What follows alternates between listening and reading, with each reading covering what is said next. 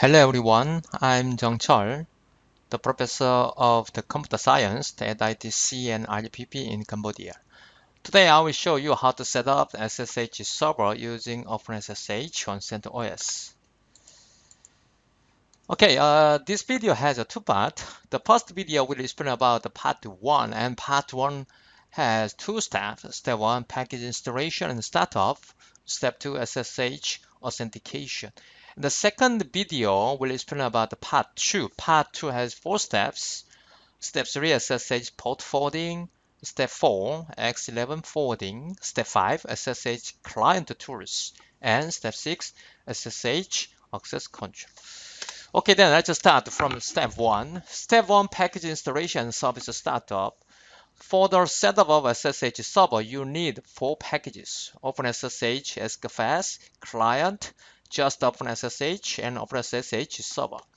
If you install OpenSSH SSH, this package will support the program related to X11 passports. Later, you will practice with me. And the OpenSSH client will install SSH as login, SSH add, as if this kind of the command. And the OpenSSH will install SSH key generate, SSCP, SSH server will install the daemon of SSH. After completion of installation, this kind of package and the service startup using the command service and the process checking, port number checking, and the level registration and the testing, SSH, the username, and SSH server. Okay, then let's try. Okay, at first, checking the package. Okay, I don't have. So let's try to install like this: OpenSSH, SSH server, SSH client, NTS, and OpenSSH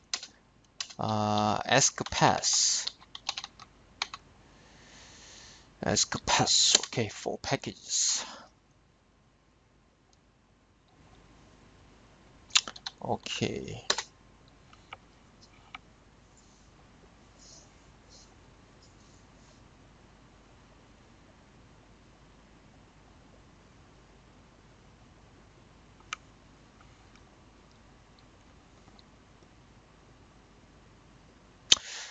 Okay, I'm completely installed this kind of packages, and after that, let's check the packages to be installed already.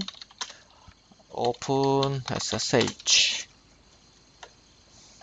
Okay, here now there are 4 packages. Second step, service start. SSH start like this. And after that, process checking. SSHD. So here you can find this process, the daemon already. And after that, port number checking. SSH normally use port number 22 like this.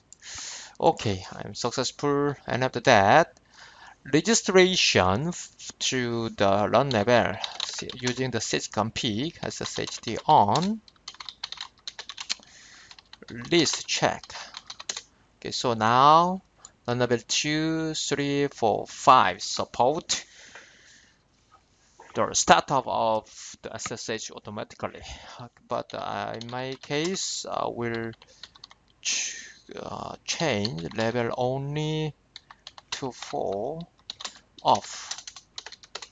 Okay, then now only the level 3 and 5 will support the startup automatically. So now test home. In my case, there are this kind of users. So here, like a test like this. For example, Linux localhost password. Oh, I'm sorry, Linux 1, 2, 3, 4. Okay, now I'm successful to log in the username with the username the Linux. So now I'm successful to start the SSH server and the test also. Okay, then I finish step 1. Okay, step 2, SSH authentication.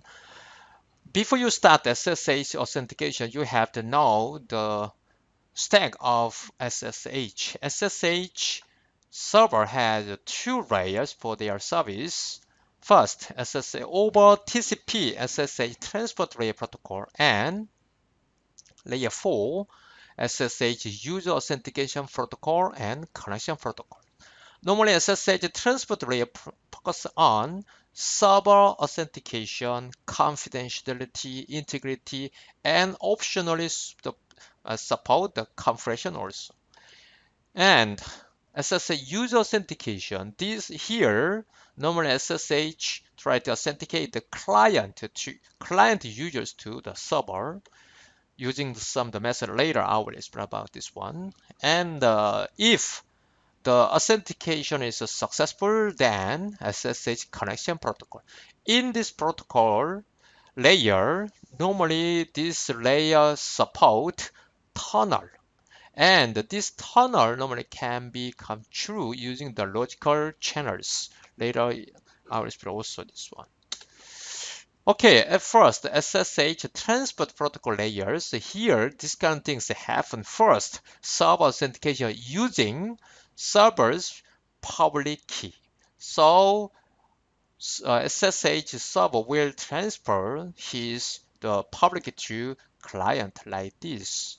And after that, if they are successful to exchange their keys using these keys, maybe will support the integrity, encryption, and optionally compression also. And SSH user authentications. In this layer, there are 4 ways for users authentication: public key authentication, password authentication, and host-based authentication. Or more covers, but covers later I will explain about this one. So anyway, here there are 3, but normally we don't use host-based authentication because of the security weakness. So in this video, just I will explain about password and public key authentication. If authentication is successful, then SSH connection protocol layers. In this layer, normally between a server and the client, try to make a secure channel using the tunnel. We call this one tunneling. In video, the second video, I will explain about the connection also. Okay, in SSH transport protocol layers, normally there are the 4 steps. First, identification string exchange, first step. Second step, algorithm negotiation. And the third, the end of key exchange. And after that, service request. At first, ID string exchange. In this step, normally server and client will exchange their information for the buzzer numbers. We call this one ID string. Second step, algorithm negotiations. Client and server will exchange the information to include the algorithms about first the key exchange, second encryption, third and MAC, and the last compression. If they finish the exchange of this kind of algorithm, then server and client will decide the key, and after that they will change these keys. We call this kind of keys master key. And if client finishes this kind of step, then we'll request the services. Here, service mean user authentication and connections. Okay, then let's start SSH authentication first. For the server authentication, SSH server will use this kind of keys. Here, RS underbar key is we call this private key, and RSA key pub is a public key. Also, DSA key is a private key, DSA key pub. So, SSH server will copy the public key and transfer this one to client for server authentication. And client, if client receive this kind of key from server and client will save this information to user's home directory /.ssh and non-host. So non-host file will save this kind of the public key of server. So if we want to see this kind of the process, you can use this kind of option -VVVV. Then you can see this kind of authentications. And for the user authentication, as I told you before, there are 4-way password authentication, public key, and host-based authentication covers. Maybe later I will make the video to explain the covers. And here, even if there are 4-way, but normally SSH used the 3-way, especially the host-based authentication, SSH don't recommend to use this one because of the security weakness. So in this video, just I will explain about the password authentication and public key authentication. Especially, I already show you how to use the password authentication, just the password like a tele and the other things. For the public key authentication in the server, this one they need 3 lines in main configuration file. So here, RS authentication, public authentication, yes, and the key file for public authentication will be authorized on the keys. And after that, in the server, you need to start SSH server again. On client need to make a keys. So to make a key, you can use this kind of command, SSH key generate -t RSA or DSA. -b means the block size of the key. So here I write down just 1024. And after that, you need to copy this key, especially the public key. So here, and users home directory here, and .ssh directory name, and authorized keys is the name of the public key from client. And after that, you can use the like this SSH username SSH server. After you make your keys using the RSA or DSA, then you can use the SSH agent and SSH add. SSH agent and SSH add will provide the service to memorize or save your key to the memory. In this case, you can log in to the SSH server without the password. Okay, then let's try. Now I'm successful to install 4 packages. Okay, now let's go. Here, I already told you about this one. SSH DSA key is a private key. DSA key pub is a public key. SSH RSA key private key. SSH RSA key public key. And one more as a host key and hosting. Normally, SSH DSA key and RSA key can be used for the protocol version 2, but SSH host key normally can be used for protocol version 1. Okay, let's start SSH config here for the key authentications. So here, okay, at first here port number normally we'll use the port number 22, and here protocol version 2. SSH has 2 kinds of protocols, protocol 2 and 1, but normally we recommend to use protocol version 2. Protocol version 1 has the weakness of the security. Okay, if we want host key here, you can activate here. And for the authentication here, okay, these 3 right. And one more thing here, if we want to permit root login, yes. Okay, then let's just start again. Service SSH restart. Okay, so for the testing, in the server, okay, here in my case, okay, I will use the tland login mkdir.ssh.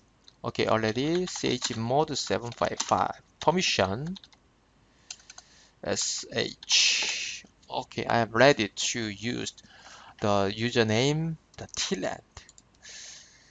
Okay, here, in my case, in the client system, I am the root. So here, let's go here. Okay, in my case, I will delete all the keys, previous key. Okay, here, at first, right, to make a key minus T RSA, my the block size is 1024. Okay, the key name will be ID and RSA, and the passparse 1, 2, 3, 4, 5, 6. 1, 2, 3, 4, 5, 6. Okay, now I made RSA. This is a private key, and RSA pipe is a public key. One more thing. Here, let's try to DSS. Oh, I'm sorry. DSA minus B. Okay, it will be passparse 1, 2, 3, 4, 5, 6. 1, 2, 3, 4, 5, 6. Okay, so now I made two kinds of keys. So here DS is ID under DSA and ID under RSA is a private key. DSA pub identify is a public key. So try to read first RSA. Okay, so here RSA private key, and this is a key. And one more RSA public key. Okay, this is using RSA, and here you can find the username and host name together. DSA is the same. Okay, then here let's the copy ID RSA pub username tland host name server and directory underbar keys. Okay, yes, and the password 1, 2, 3, 4. Missing tland 1, 2, 3, 4. Okay, I'm successful. So now try to access tland server. So here can you find it's RSA. ID RSA is the private key. So normally RSA we call it asymmetric encryption system. Asymmetric encryption system means that there are two keys to support the service, and one key will be used for the encryption and the other key will be for only the decryption. So in my case now ID and RSA private key. So my public key used for encryption and my ID RSA is a private key, so will be used for the decryption. So in my case 1, 2, 3, 4, 5, 6. Okay, I'm successful to log in using public key. One more thing. Okay, one more thing. Okay, let's try to use kind of things.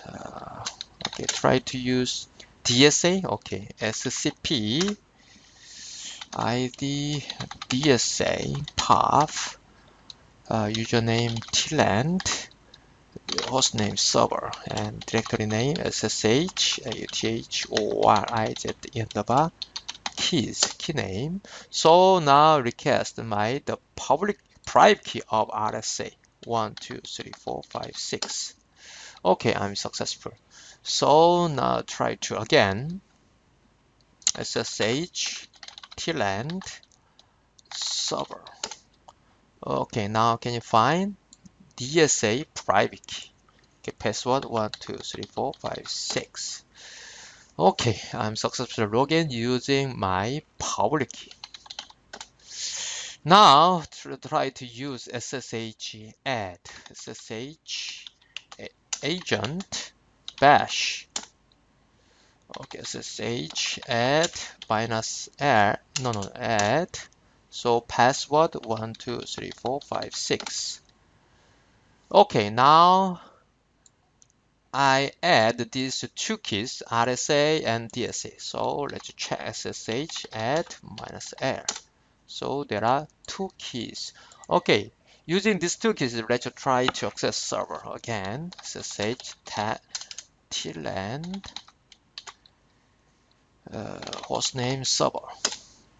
Okay, now I'm successful to log in using public key without any password because my key is saved in the memory. In this case, anytime I can log in using my private key without any password.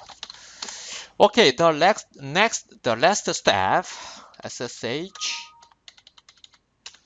One more thing. Okay, then the username tland and server.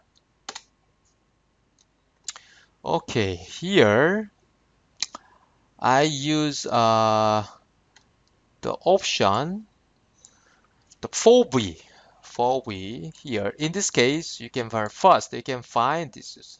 I already told you about the SSH transfer protocol layers. So there are the 4 steps. At first, they will try to exchange the ID strings. So here, this is the ID string. ID string means normally it stands for the version numbers. So if they finish the okay, one more thing. Then try to okay, can you find this one? SSH2 message key X init. So using this packet, server and SSH server and client try to exchange the information of the algorithm. First one is a kind of diff element. Diff element is the normally can be used for the key exchange, and AES and AES. Normally this one can be used for data encryption service, and HMAC MD5.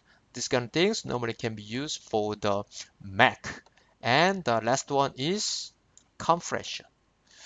So if this one finish and the server and client will try to exchange this kind of information, and after that they will select. So using okay here, okay, one more thing. Service, okay here, message new keys. So now server and client decide the key. We call this key is a master key. So then if they finish this kind of the process, then try to for the authentications. So here now showing the public key GS API with the MIC and password. So GS API with me, MI normally is based on the covers. So normally now at first the user authentication will be based on public key.